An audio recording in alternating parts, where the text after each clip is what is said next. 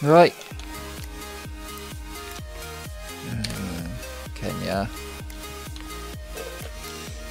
Rain, rain, rain, rain, rain.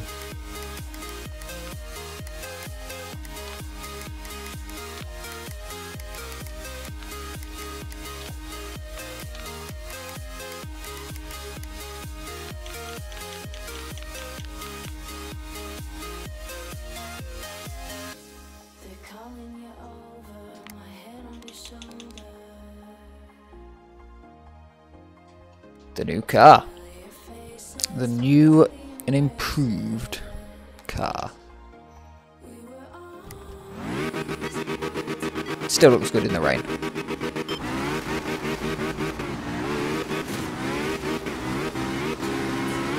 I suspect in terms of video time this one might actually be quicker than the last. Probably not in terms of in-game time though.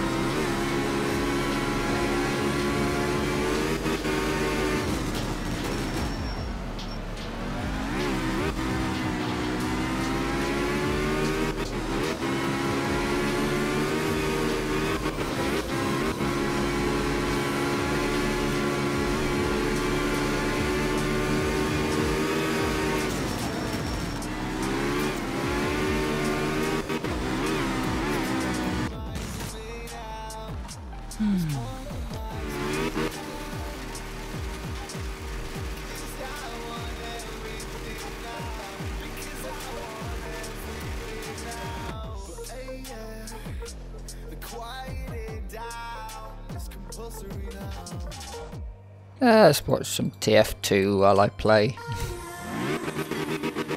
Fuck it. Please be muted. It's muted. Cool. I just saw there's a thing I've noticed on Twitch. Double loading screen. You get a loading and then it stutters jumps. You get two loading wheels at the same time. And that means you've got an advert.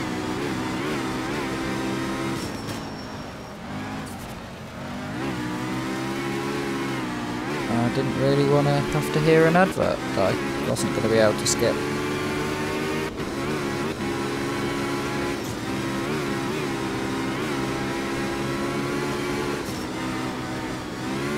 But fortunately this stream was muted.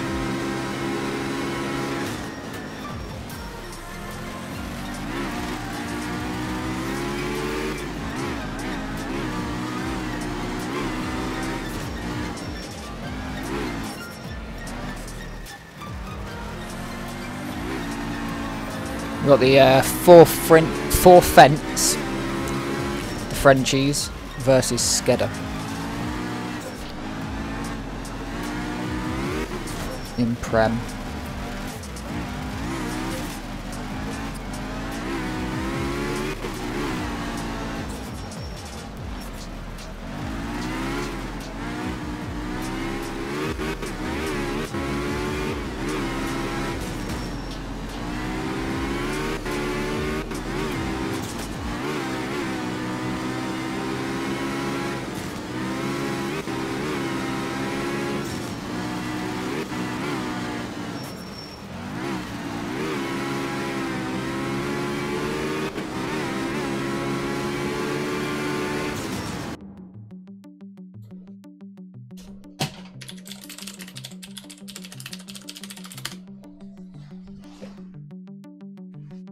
Bollocks.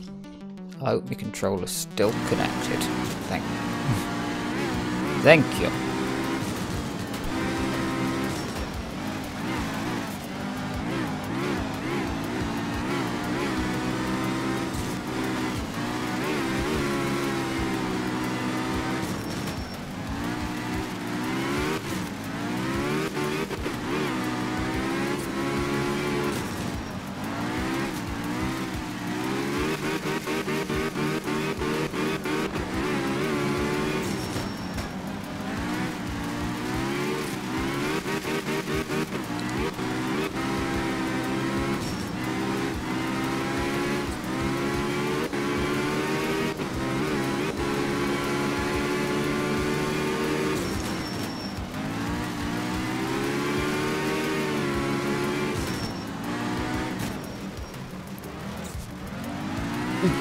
Were you... Surely you were here the other day, you're the only person who has been here. How close you have to make names for world records to sound good.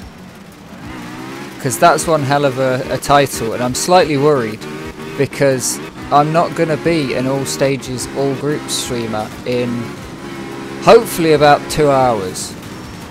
Like, fuck, it's going to be 2 hours. What the fuck am I on about? It's an hour to the end of this. In about 3 or 4 hours. Before I go to bed tonight, because I am not going to bed, because there's nowhere I can put my mum's back from holiday tomorrow, so I can't pull stupid things, because she'll be like, well, what are you doing? Fucking... Yeah. You go to bed at 1 in the morning, man. I'll be gone forever. There'll be nothing more for me to do in this game, because I'm never going to get a world record, so what's the point? I need to stop fucking around though, because I could have probably done Dry Kenya if I didn't make Mackie's... done Dry Kenya earlier if I didn't make Mackie's thing. That was kind of the plan, was to do 3. 3 out of 6. So I did 2. Then this time, and then I fucked around while I was playing Dry Kenya. Fucked around and made one.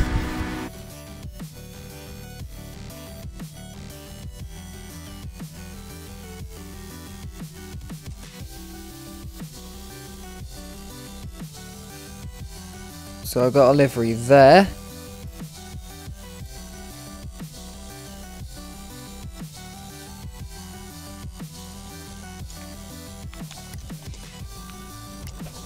So yeah, that's the new livery.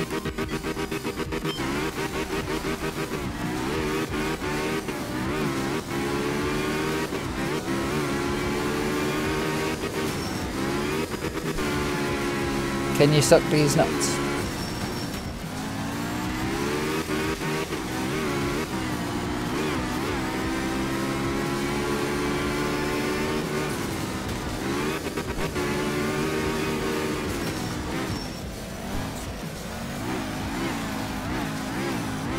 I got a banger landing earlier, full throttle, off the jump, kept it pinned, full throttle 5th gear, kept it pinned, landed, still full throttle, no bounce, literally just hit the ground and just went poof.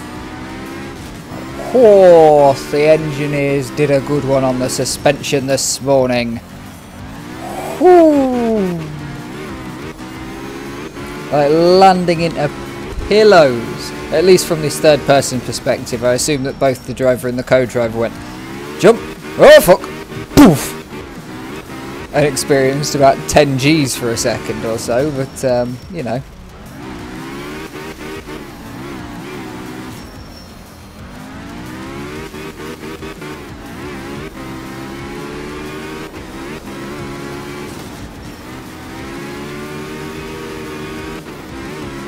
It was a ballsy jump, and I can't remember which one it was. But it was in Kenya. I can't remember which one it was, but I was basically like full throttle. I'd been going full throttle for long enough that I thought, fuck it. I would rather send this and hope that it's straight on the other side than lose this full throttle before I take off from the jump. I'd rather have that extra half second of full throttle all the way. Wait, was it here? It might be here. I'm sending it if it... No, that's a turn. It's not here. Not here.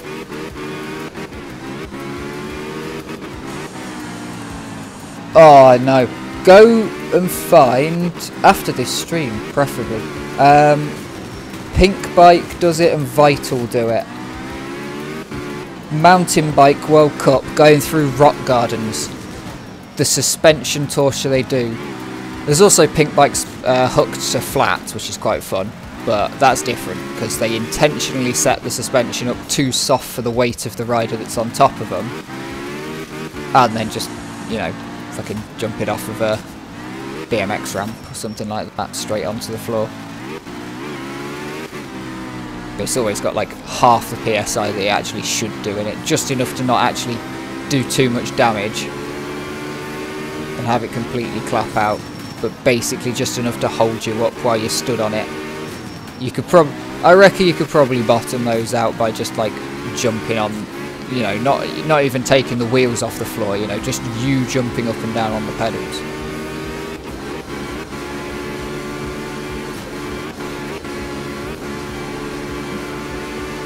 Because they are low pressure.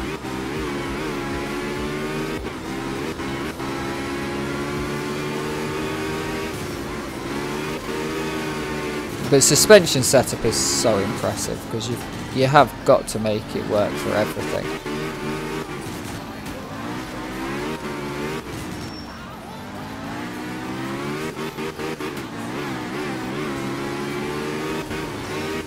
Update on the TF2. Forfence has paused. Possible surrender coming from the French.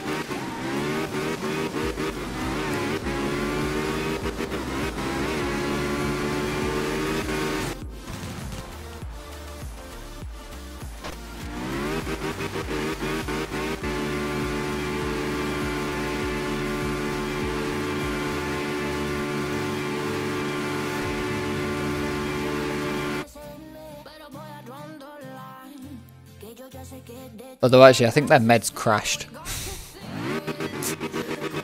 I too would continue to pause if my med had crashed. Especially since that would probably be me.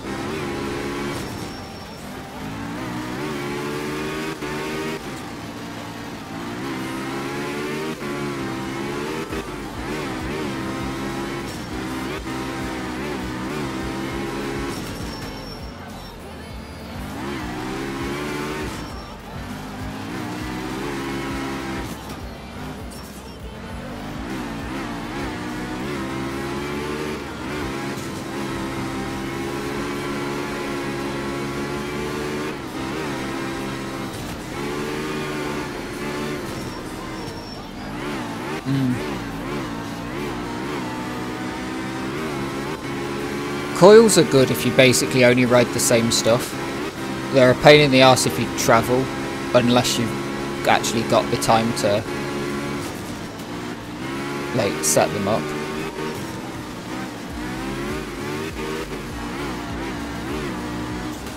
But if you can get the right weight of spring for what you're actually riding day in, day out, then coils are mint. I know quite a few riders that, not personally, but professional riders, over COVID, while they were just stuck at home, only had the one set of trails, trying out coil, and decided to move over to it because they realised that if you could set it up just right, you could run it. But in Enduro, it's quite interesting. There's Jack Moyer, I'm not sure if he did it this year, but 2 years ago, he was swapping between coil on some tracks and air shock on others, because he would literally it was a coil if he could get away with it, but if the track changed too much between like morning and afternoon, once he got to a place where he could get a shock pump off of someone, wasn't going to carry a shock pump around of course, but you know.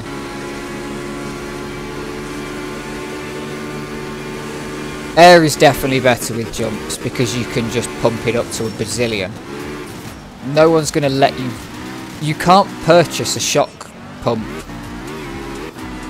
A coil that will do what you want. And if you're going to do that and you're going to actually set it up for jumps, and purely for jumps, well, you might as well get a dirt jumper with no suspension on the back and an air fork out front. Yeah, that's what I mean. You're going to be shit for everything else. And because coils don't have lockouts, I don't think, or some, I don't know, maybe they do.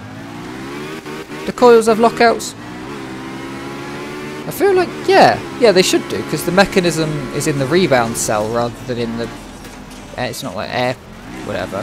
Yeah, so you still have a lockout. Because I was told when I got an air fork a couple of years ago, a guy at the park who's ridden a ton, used to be a trail guide in New Zealand. He told me if you're gonna do dirt jumping, you're gonna like hit it hard, and you know you're not going to go to the trails that day, like you are just coming straight to the BMX track to rip, and you know you're not going to be riding trails, don't use the lockout on your suspension. Pump your suspension up to 250 psi.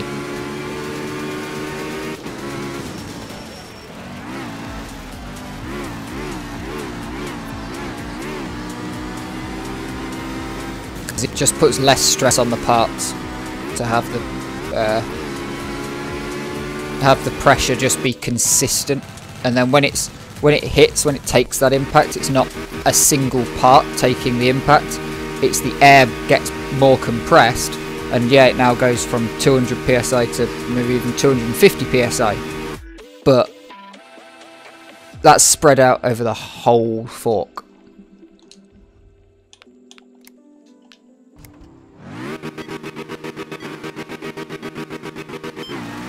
Yeah, locking it up if we're going to ride trails is a bit daft. But I could get away with it on most of the trail. Like, It's basically, are you going to some actual decent trails, or you're going to have an actual session in the trails? Because I can totally ride no suspension in the trails that we have. I mean, when I first rode the trails that we've got around me, there is no elevation gain. Like, honestly, this hill we've just gone up, probably more elevation gain. I would say there's the elevation gain of 2 Ford Fiestas. Or Focuses, because this is a Focus, not a Fiesta. I forgot that. Like, there's fuck all elevation gain. It is literally... The park is a set... The country park near me is a set of lakes. The lakes aren't natural lakes. The park used to be a gravel pit that they put a big old tarpaulin in and filled with water. So any of the raises are just the shit that they dumped off of it years ago. They used to be a lot taller. Would you believe it? They've sunk over the years. Oh, it's all settled now. It should be permanently settled.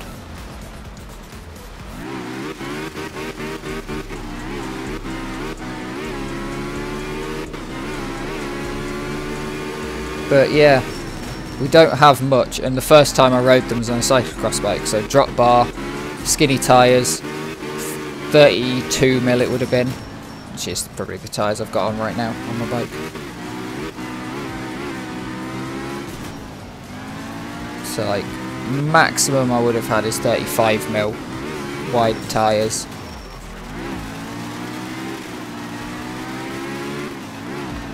Just ripping it up in the woods. It's probably not. Those trails are super difficult to ride because we're trying to make the most of every single metre of descent. The entire thing has to be off camber because it's actually really steep. If you just beeline it straight down, it's really quite steep. So it's all extremely off camber because we're trying to gently go down. And if we do go down, then you're probably going to do more than a 180. So you come back up a little bit and then face down again and like go through S-bends and chicanes through the trees. None of it's really steep particularly, except for a couple of the bits where you do just like beeline for a second and then have to do a 180, which is always fun. But it's like, it's super technical. It's almost trials, but the fact is you can get back up to the top in 30 seconds if you pedal hard, 45 if you don't, which means that you can do so many laps because they're less than a minute long runs, so you have to make it hard. The first time you go through it, it's hard, yeah, but then you go through it 20 times and you're like, oh, that's why it's hard, because you have to do it again and again and again. It doesn't have to be readable on the first time through. You can miss certain bits because you're going to do it again and again and again and again because there's nothing else around.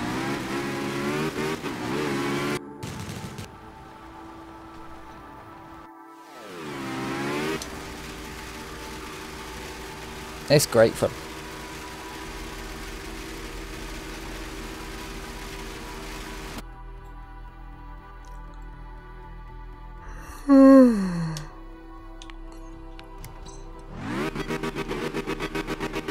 Big Yoon.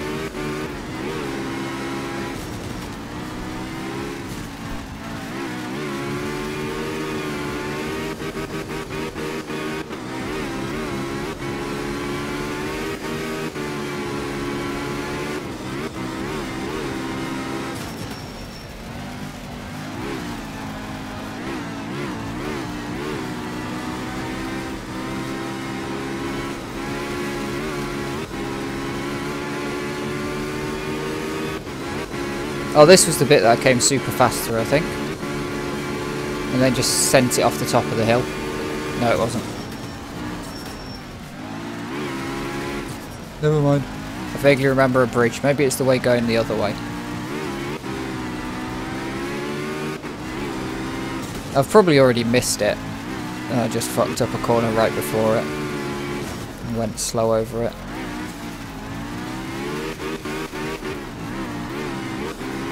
Tricky old country is Kenya.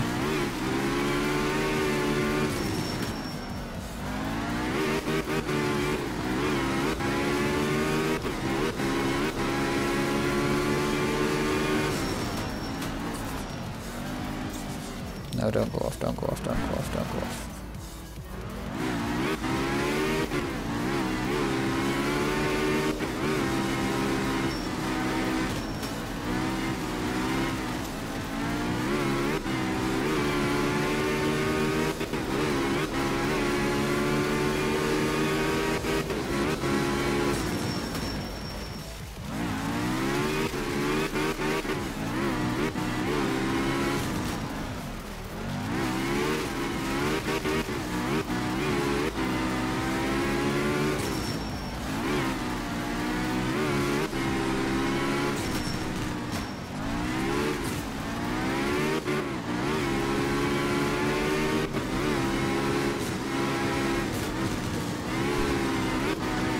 Oh yeah, I had a horrible thought earlier.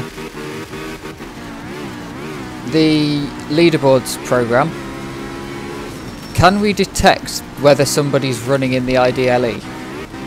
Because if we can detect if someone's running in the IDLE, we could, in theory, be extremely brutal and detect if someone's running in the IDE if then you put just a blank input.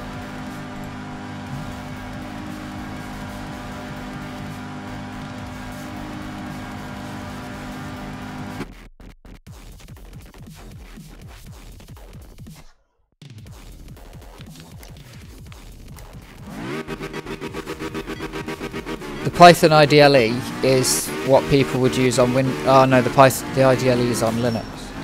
Oh no, but if you're running in the IDLE, then you still want whether you're on Linux or Windows, of course. So instead of just detecting if on Windows, because some people aren't going to open, even on like Mac, some people are going to open the IDLE.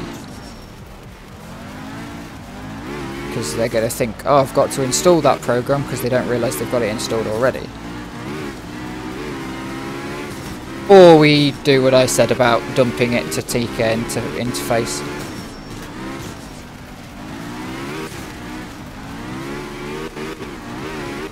That's the other option. Oh yeah, you can detect the operating system. But there's no... If you're on... You can be on Windows and still...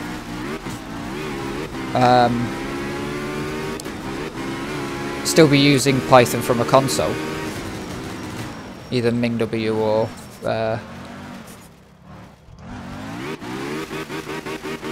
Linux subsystem for Windows.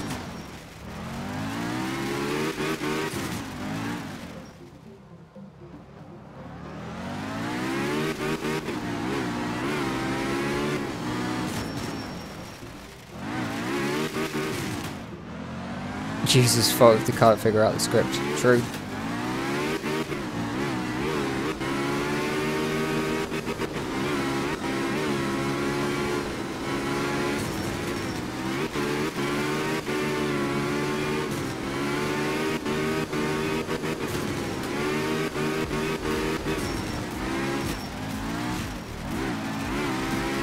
Wait, can't we force it to bring up a console when you open the script? Maybe not the... Oh no, not the script. Maybe? I don't know.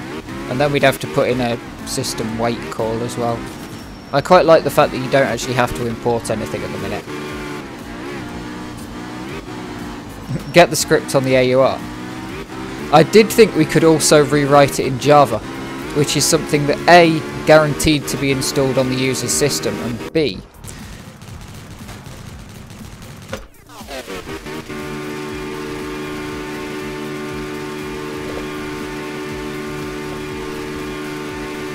no, it doesn't open the terminal. It's got its own terminal sort of thing.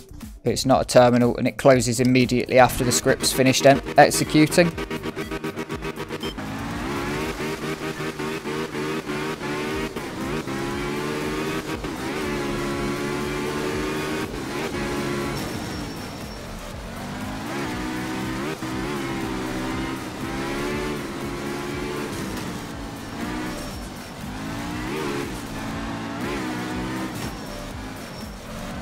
Yeah, so we either just drop an input open close at the end, which is shit if you're on Linux and you've got to press the button because it hasn't opened up a new window. So you've got to press enter.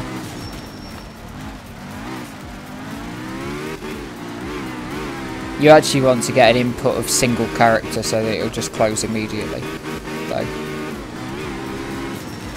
if you press any button. Yeah, you either do that, yeah, special Windows version. Well, that's what I was saying, if on Windows, but it wouldn't really work because you can use the IDLE on Linux, because I did for years, like many years.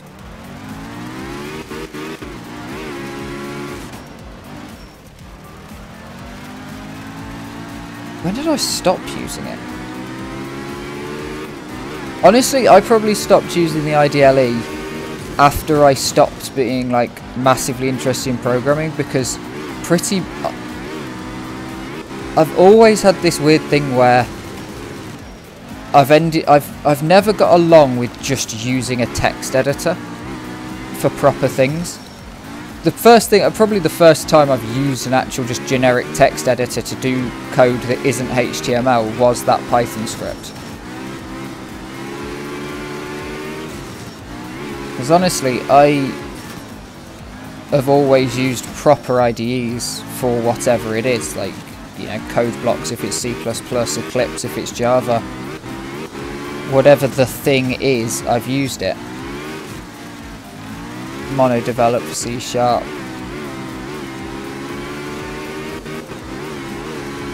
Which I think just comes from the way that I was always taught.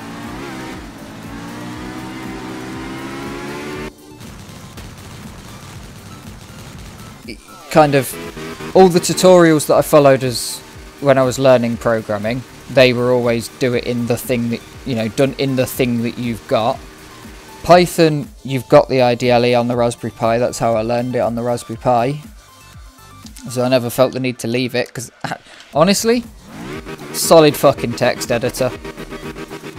There'll be better features in generic text editors, and it's got nothing Python specific other than syntax. Yeah, VS Code's the standard, and I hate that. I hate the fact that there's not really a great... What did I used to use on Linux? I used to use something on Linux that was kind of like VS Code, but it wasn't Microsoft open source, because that sounds like a terrible way to make yourself hate yourself. I used it on Mac as well. I'm sure I had the same thing installed on Mac for when I was doing anything that required not Xcode and Swift, because, you know, anything Apple is going to be Swift. I used Atom for a short while, but that's Microsoft now. Fuck, what's the bastard one that I used to use? I'm literally just going to Google Notepad++ alternative, because I guarantee you it was a Notepad++ alternative. I 100% guarantee you that I got Linux, searched for a Notepad++ alternative and installed it, and I guarantee you that I didn't realise that basically every DE on Linux, default text editor, is a Notepad++ replacement that has, you know, a good find option and code formatting and all of that sort of thing, and automatic tabbing and all that bollocks. What did I fucking used to use? I can't type. Sublime rings a... No, because that's paid, isn't it? Sublime's paid. I'm fucking paying for shit. Why did I use Atom at the time? Oh yeah, Genie! That's the fucker, Genie! I used to use Genie. Yes, I remember why I used to use Atom as well. It was installed on my work machine when I went to work for the first time. Because the guy that was the boss used it. And he just set up everything as the default. As soon as I started, he said, I've installed everything that I use. You install whatever programs you use for text editor and stuff. If it doesn't exist on Mac, because he knew I was coming from Windows, if it doesn't exist on Mac, then I'd recommend you just use whatever I've done. Genie's the default ID on the Pi. That's true. That's probably why I used it. Was it the one that I used for the longest time, though? I need to check. I definitely used Genie, but how long I ended up using it for after I was not mainly deving on the Pi is a different thing.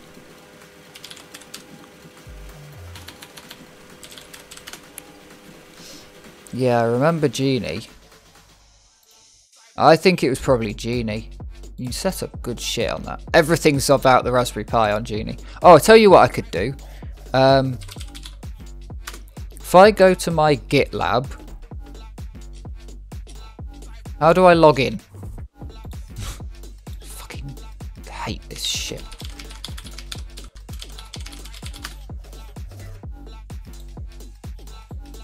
Yes, remember me this time, you fucker. Gmail.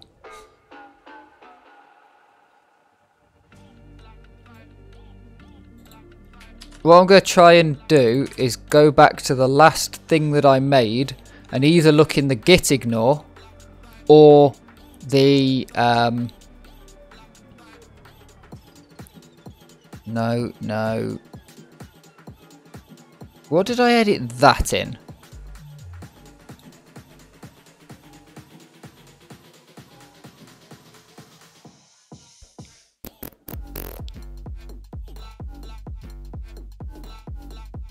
No, they made the git ignore, so it must have already been in there, which is a problem. Let's have a look through the git ignore for the IDEs. No, I can't think of it. Thonny. I've heard of it, I don't think I used it. Oh yeah, that's Python specific though. Yeah, no, this wasn't Python specific. Yeah, I think I probably looked at Thonny and went, no. I think it was probably Genie, to be honest.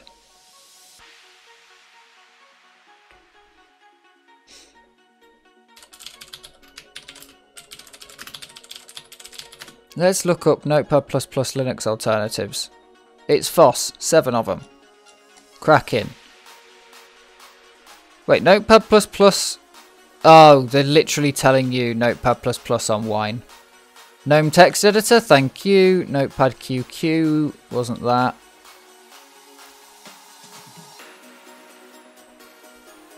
No.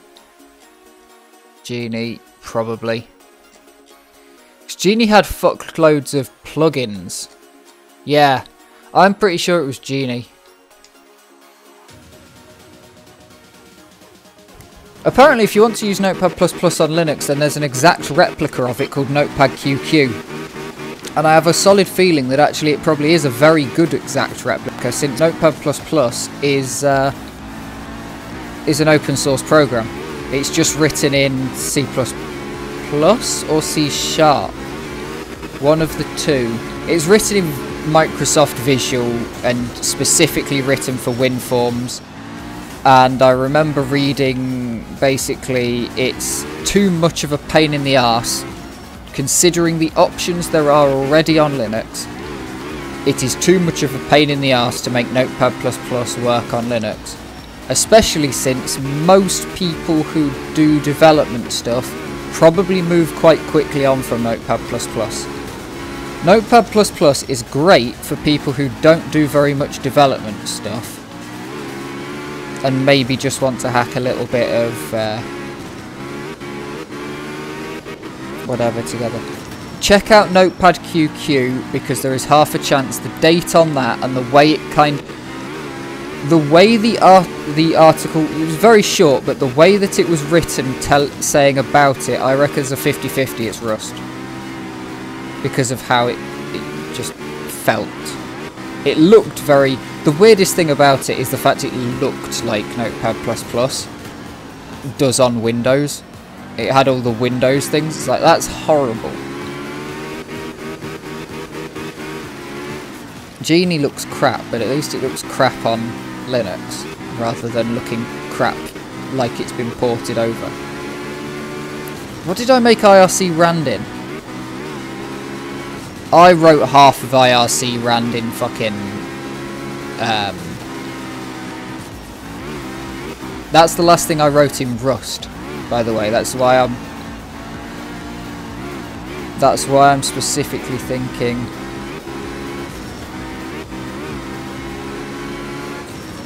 that one, because I would have wanted to set up... For Rust, I would have wanted to set up a proper IDLE, like an actual integrated environment to write it in, and just press buttons. So whatever I wrote that one in, because the rest of the stuff around it is game engine stuff, and game engine stuff is pointless because obviously I just used the thing inside of the game engine, which was a good out at the time.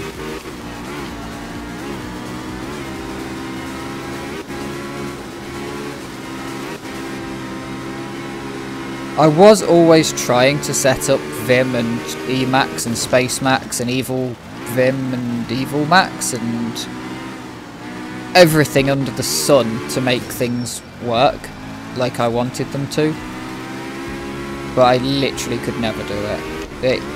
It isn't worth trying to make me learn how to use because I'm fine with using the terminal, I'm fine with using GUIs, I just cannot wrap my head around TUIs, terminal UIs.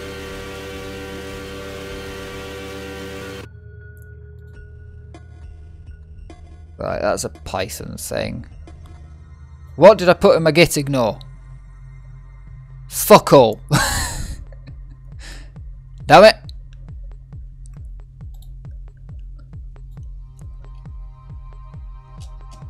Fuck knows what I wrote it in then. And it's only 70 lines, so there's half a chance I just did it in fucking text. There's half a chance I did it in a text editor that doesn't even have a what's it on it.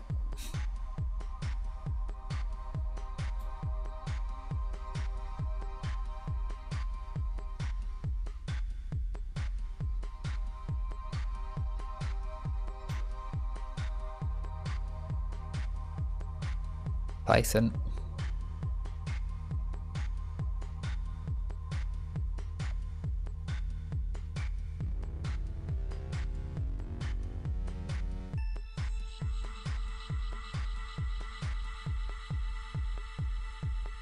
Python.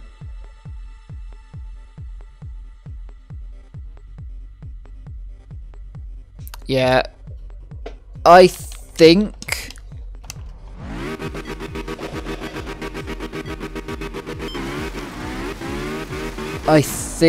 I used Genie, but I also think it's been a very long time since I've done anything except for used just basic text editors that come with systems to write everything. I'm trying to think what I would have used something to write that Rust program, unless there's a tiny part of me that thinks I might have actually just written it in Nano, just bopped open Nano and said fuck it.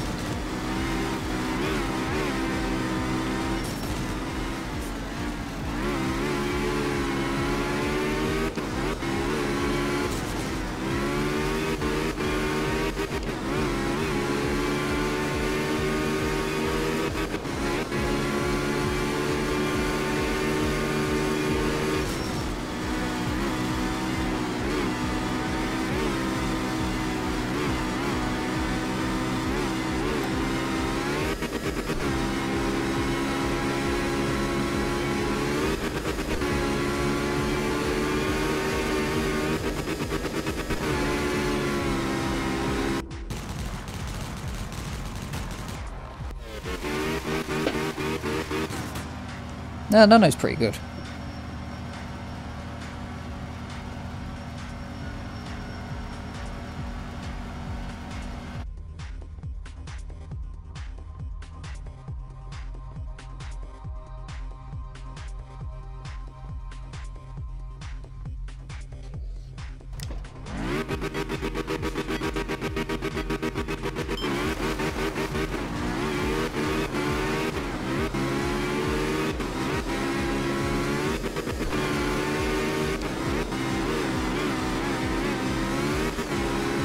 Yeah, maybe I just use Genie's the only one I remember. I did use VS Code for a little bit, but stopped after I switched away from Windows. Never really think I got on it on Linux.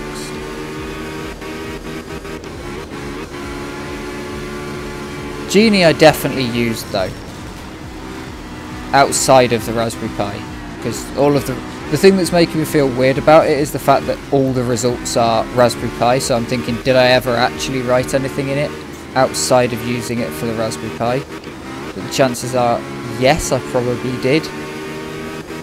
Because I went through, especially since I went through a phase of making sure everything I made worked on the Raspberry Pi. Which wasn't particularly difficult, to be honest. I am very surprised I never learned Java in that period, but probably because Java never released on the, like, Java wasn't by default installed on the Raspberry Pi. It wasn't a thing that was there.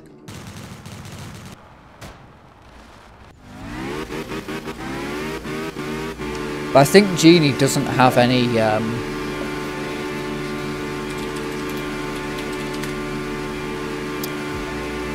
Genie doesn't have any...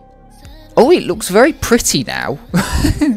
They've made it look a lot better than it used to. October 2023, Genie 2.0. Very nice.